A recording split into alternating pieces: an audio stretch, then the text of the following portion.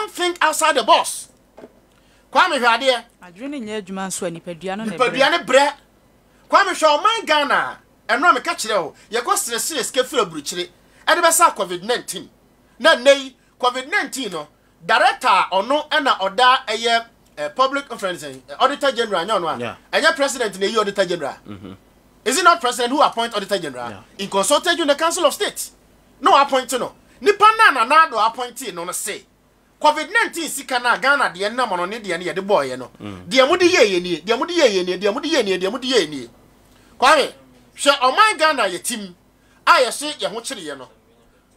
Nya ko hwe se CEOs a wo mo man Ghana ha say.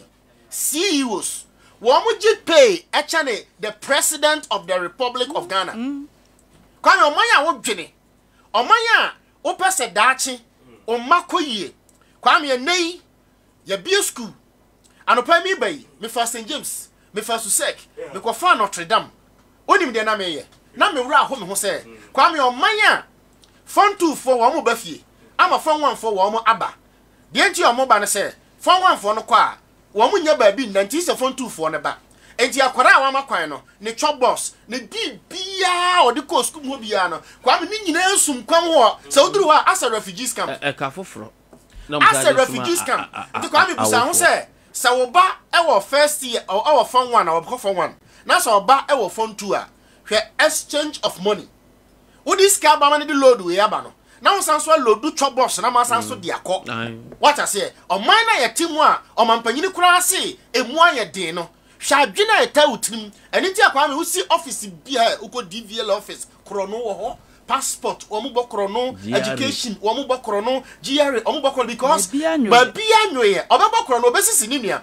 because Kwame say oji 2000 a month 2005 a month na say nei oba ekofon 1 chobos si ho a eniem be lodu agu chobos no nko ano ebru 2000 uni any other source of income uni afu uni ria Kwame say oye VRA panyini oye GRA panyini o DVL o passport officer dey na be zero Zero now by zero beka zero. Anya zero na beka zero. Ah, obakura me buku. So that I say, MC obeka se corruption na ekoso. It is the government who is the cause of this corruption. Kwame hwa o my Ghana ye timu no. Volta River Authority VRA Chief Executive Officer ni pay aye 97,000 monthly salary. Aye no other allowances, bungalows, cars. Bacho ye nyamfa mano.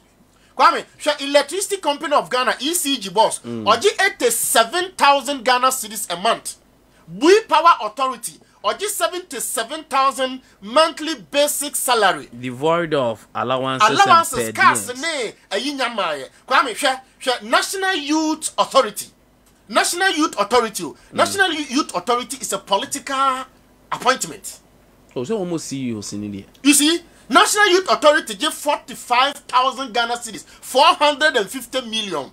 Teacher new National Youth Authority na be MPP ba power. Ya appointing no watch that there or your lecturer no Kwame ni pay be 7,000.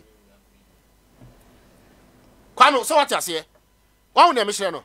Kwame hwe omanya ye timo say National Lotteries panyini close to 67,000. Kwame sika Ghana for mpani fu. Me what can you say ya? Penny nkwa akra dia say ka mu de nyame ase